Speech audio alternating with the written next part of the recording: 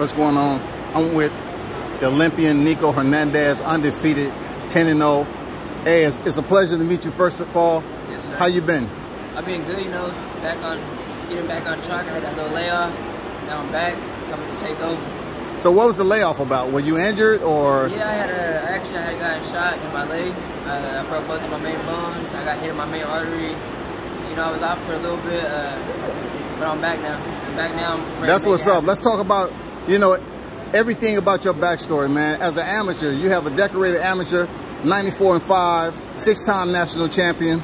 How did you feel back then, you know, being that you was kind of special? You was one of the ones who they was expecting to go to the next level. Man, it makes me feel good. It makes me feel like I have to meet that standard now. So now I'm not at the bottom, but, you know, I had that layoff, so now I got to make my way back to the top. And, you know, just something that I have to do, you know, for myself mainly, but, you know, for the fans too. So I want to make it happen for everybody.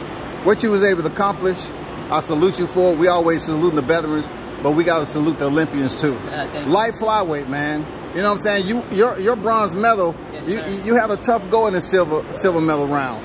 But when you think about it, you was able to do something that hadn't been done since 2008. Yeah. You was able to medal. You know what I'm saying? Deontay Wilder medaled in 2008, and you medaled in the light flyweight. What was that feeling for you? Man, it was a great feeling. That's everything I worked for. I remember being at the Junior Olympics, and I won the National Junior Olympics 2 years in a row, but every time I was standing on top of the podium and listening to the anthem play, I was like, man, you know, once I hit this grown men division, I gotta make it on the real stand. You know, just it was a lot of motivation for me, and I ended up making it happen.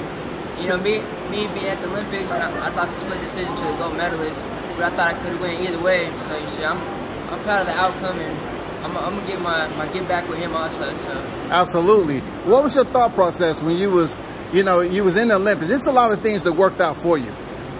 Being the first medal, you know, to American wise since the 2008 Olympics, and then in the light flyweight since Michael Copperhall back in 1988. When you received that cut on your head during the silver medal round, what were you thinking? I was like, man, I hope this don't have nothing to do with the decision, you know, because when you get cut, you got to get stitches. They won't let you fight the next day. So okay, I feel like that had a big factor in me not going to the gold medal round, because I wouldn't have been able to fight anyways because of the cut. You know, I mean, the cuts makes me kind of push harder. You know, it makes me. Yeah, you pretty much fought his. Guy, so yeah, no doubt. You know, and you showed that too. Right, you fought your opponent's fight. Yeah. You know what I'm saying? What made you dig in and say, no, this is gonna be a dog fight. This is gonna be a war. It's everything I ever worked for. You know, I had to do it for myself, and I had to do it for I was trying to do it for my family. So, you know, we put a lot of time and money into the amateurs. So I had to make it happen. Where's your bronze medal right now? My bronze medal's at my grandma's house. How was that celebration in your hometown, man? You know. Oh man, it's big. Like Drake said, they threw a parade for me, gave me the key to the city and everything. So that's what's up, man. It's good to talk to you about it. You know, I follow, you know, your progress. I say, dang, this dude has a lot of chapters to his history on what you was been able to accomplish. Right. Being that we didn't medal in 2012. Yeah. But you did in Rio. Yes, sir. So how do you like the professional ranks, man? What do you like most about your, you know, up to this point? I'm not really too familiar with the professional ranks, but all I know is I want the #1 spot, and I'm coming for it. So, you know, whoever's in my way, you know, we got to make it happen. On the ranking system, who do you see as a name that you would like to fight in the future? At light fly. Man, what's that kid that just fought? Yeah, where's he from? I can't remember his name now. Well, it's all good. I mean, you climbing the ladder once again. You back in the building. Yeah, what do you have to say to your fans out there as you head into this fight? I want to say, be looking forward to tomorrow. You know, it's about to go down. You guys are going to see that I'm back.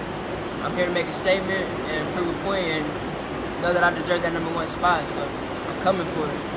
Hey, this is the one and only Nico Hernandez, the Olympian bronze medal.